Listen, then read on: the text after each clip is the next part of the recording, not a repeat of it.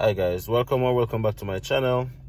Thank you so much for clicking on this video. If it's your first video, returning subscribers, thank you so much for coming back to another video, guys. As the title suggests, guys, worst night in Canada so far. What do I mean? What am I talking about? Do I no longer love Canada, or what's the case? Honestly, guys, I've been at the hospital all morning. It's now 4:30 a.m. I've been here since 2 a.m. Not on myself. Malika woke up last night. She wasn't feeling well. She was vomiting on some stuff, and we legit have no idea what's going on. So here in Grande Prairie, there's recently a new hospital that was built, which should be an upgrade on the old one, but to be honest, we're not sure if this is an upgrade because we're only allowed one parent inside because of COVID protocol. So I'm stuck outside in the car. Not knowing what's going on inside. The last time I spoke to Nat was probably like 10 minutes ago or so, and she registered and everything, but she hasn't been able to see a doctor as yet. So we weren't really expecting this level of service from the new hospital. But again, it's probably because everything is a transition, right? So maybe the staff are not really fully adapt as yet to the new hospital, to the new environment and stuff like that, which is causing the process to be much slower than it usually is, because we've been at the old hospital a few times and we've never had a bad experience before. So this is our first real bad experience as it relates to service in general. And yeah, we just weren't expecting it. I just wanted to just touch base with you guys to let you guys know that, you know, that's happening right now. So many persons have been reaching out to us for help with their LOEs and, you know, just for guidance and help. Unfortunately, we're not able to get back to everybody in a timely manner that we usually do. We do apologize for that. I know many of you guys might feel a little bit neglected. That's not the case, guys. It's just that you know, sometimes life just throw things your way, and there's nothing you can do about it other than just ride it through it. You understand? I don't know, guys. My assessment of the situation where Malika is concerned, I'm no doctor, but I'm thinking it's just probably a bad case of indigestion. She's actually back to herself again. As soon as we reached to the hospital, she's back to herself. She's normal again. She stopped vomiting, and all of that. She even had something to eat.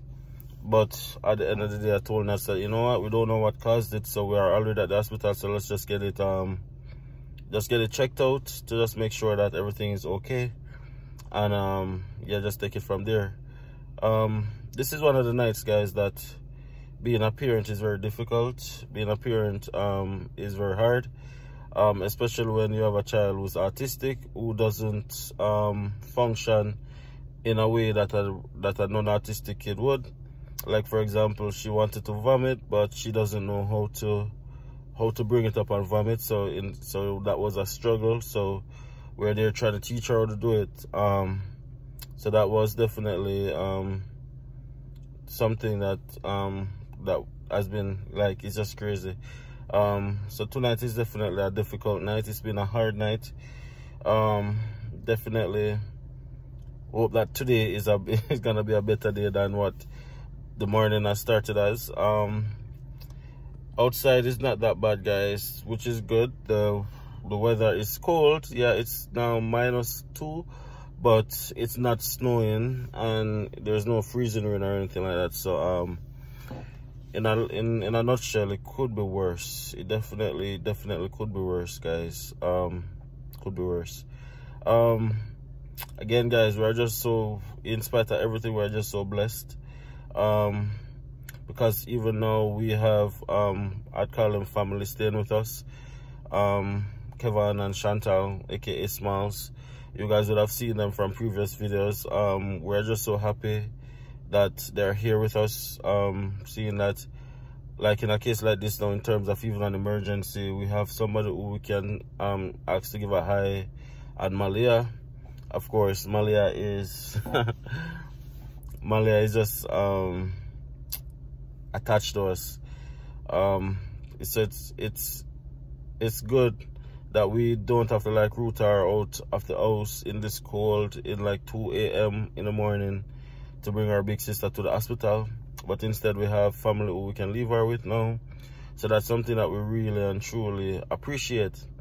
Yeah, so we'll just look at it and we'll just be like, yo, we're just blessed. We did not expect this level of service, to be honest, and we're trying our best not to get upset and just to cooperate as best as possible. Like, for example, Nats is there, not even fully dressed, because you know how it is, guys. When you get up early in the morning to go to the hospital, like, you don't have time to like get dressed properly. So Nats is not even wearing a shoe, she's wearing a slippers. So you know, so she probably needs some support. And the whole COVID thing, you know, I'm not there to give her any support and stuff like that. I'm not even fully aware of what's going on inside or anything like that, guys. I'm just here, just in the parking lot, just sitting down, waiting, and not knowing what's happening. Yeah, but in a nutshell, guys, I just wanted to let you guys know that just be patient. If it is that you have asked for help with your LOE, if it is that you have asked for help, guidance, anything at all using our experience, promise you we will get to you. But yeah, it's just been a little bit difficult of late to reach to everybody in a timely manner, so I do apologize for that, guys. So what I do ask is that you guys just continue to be patient, and definitely just continue supporting, right? Of course, guys, I'm no immigration consultant, neither is Nats, right? All the information that you get on our channel is 100% based on our personal experience, right? So we have never worked with immigration before. We have just gone through the process, and you know what, I think we have known and helped enough persons through the process to have a general idea of what the process is like. We don't charge, we can't charge because we're no immigration consultant, you understand? However, we want to become immigration consultants. So please check out our GoFundMe. The link is in the description right down below, guys. Just check it out, just give some support. It's something that we're really passionate about, helping you guys realize your dream of coming to Canada, right? But we can't do it without becoming certified. So yeah, any help would be greatly appreciated. You guys can definitely run into that and just give us some love and give us some support where that is concerned. As you guys know, school fees not very cheap. In terms of LOE, guys, I try to help as much as possible. I think I've helped a lot of persons, and most persons who have helped with their LOE has been successful. So that's definitely something that I can say, yes, I have a high success rate in terms of helping persons with their LOE, helping them identify what to write, what area to focus on, and just what to present with their visa applications. Again, using my experience and my personal experience and my knowledge, I try to help persons just to write a letter, right? That does take a lot of time, guys. That does take a lot of time. So if it is that you guys really need that help writing a LOE, guys, please support the GoFundMe, right? Don't just come and say, oh, you can't help me write my LOE, which I will. And sometimes it takes days, sometimes it takes weeks, and then when you're finished, the only thing you get is thank you so much, bye. Then they got through with their visa, and then you don't hear from them again. Support, guys, support the thing, man. You understand? We could support each other. That's the thing there. You understand? Support us so we can support you guys. Because we do have lives too. We do have responsibilities. And the time that I am going through reading, writing, helping persons with their LOE, I could be doing that. I could spend in that time doing something else. As you guys know, I'm I am employed full-time. I'm employed full-time. I'm a banker, which you guys know probably, or don't know. If you guys don't know, I work in a bank here in Canada, and I've a very demanding role. So my job is very demanding. I see persons calling me in the middle of the day, guys. What do you want me to say? Do you want me to like have a full-on conversation with you in the middle of the day? I cannot understand. I'm employed full-time, guys, and my job is extremely demanding. And just be understanding. You get what I'm saying? Just be understanding to the point that yeah, we want to help, guys. We want to help you guys using our experience. We want to be able to answer all your questions in a timely manner, in a friendly manner, but it's not always possible. So when, for example, you send us a LOE and you don't get a response immediately, don't throw a tantrum, don't throw a fit, and don't just like pretend as if like we're obligated, because we're not. Right? You understand? And the bottom line is, some persons make it seem like we're obligated to help. We're not, guys. We're doing it because you know what, we feel like we were blessed with an opportunity to transform our lives by moving to Canada, and we want to share all we know with as much persons as possible, not from an obligatory as it's pronounced in Canada, not from that point, not from an obligatory way of looking at it, but from like almost like just a charity way of looking at it, right? This is our way of giving back. This is our way of paying it forward, right? But when people like attacked us like personally, like we have had persons who be like, send us an LOE today, hey, can you look this over? We didn't get a chance to look it over as yet, and they send some very rude messages and stuff. Like, we do encounter that as well, guys, and you know what, it's very demotivating, guys, and it puts us in a position sometimes to not want to help. But you know what, we continue, and we continue to push through, and we definitely I feel like we've been doing a good job, because we've helped a lot of persons along their journey. The success of their journey is not only dependent on us or our help, because certainly they did a lot as well, but we have definitely contributed a lot to many persons journey. And you know what, we are just truly satisfied that we have with ourselves, that we have decided to start this journey, that we have decided that, you know what, to give back in this way. So yeah, we really appreciate you guys, we really love you guys, and as I said, guys, I'm just here chilling. I'm just here waiting, not knowing what's taking place inside, as I said, because some areas of the hospital have like a no phone policy, so we're just chilling, hanging out, and I'm just waiting. You understand, guys? Support us, man. Check out the GoFundMe again. Subscribe to the channel if you haven't subscribed already, guys. And you know what? Share the channel.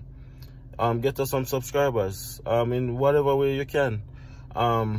Just support, just provide some encouragement, just drop a comment, let us know that you're here. Just, you know, support looks different for everybody, right? Not everybody's gonna be able to contribute to our GoFundMe, but everybody is able to subscribe, everybody's able to share, everybody's able to leave a comment. Whatever the case is, no matter how small it may be, just support us. Let us know that, you know what, you guys value the content that we do. You guys find substance in our effort, right? Because sometimes we wonder, sometimes it's very demotivating, guys, especially when persons send us negative feedback, which we accept, by the way, because once you are in a public sphere, you open yourself to not only criticism, but also to bullyism, and also to all the other negative aspects of the internet. So we are fully aware of that. So let the positive outweigh the negative is what I'm trying to say, right?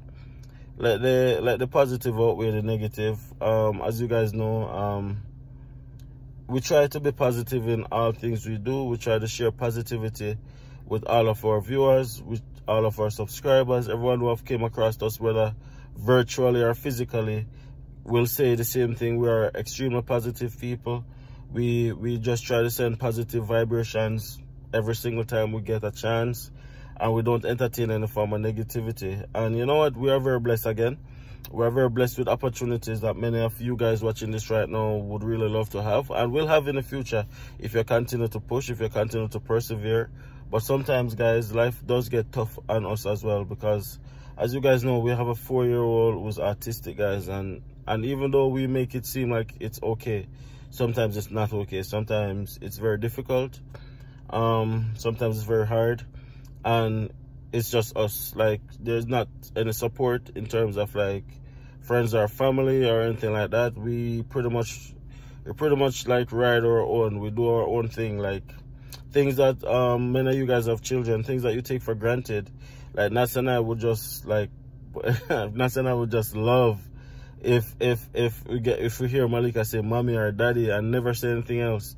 You get what I mean? Things that you take for granted, just appreciate what you have, because like there are families who are like really struggling and open, and I'm just praying that their children are able to do the very same things that your kids are doing that you are taking for granted.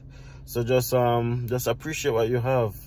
Just appreciate what you have, and just definitely know that there are other persons out there who, the smallest of things, guys, the smallest of things that you take for granted, just don't take it for granted, because I'm telling you guys that it's very tough.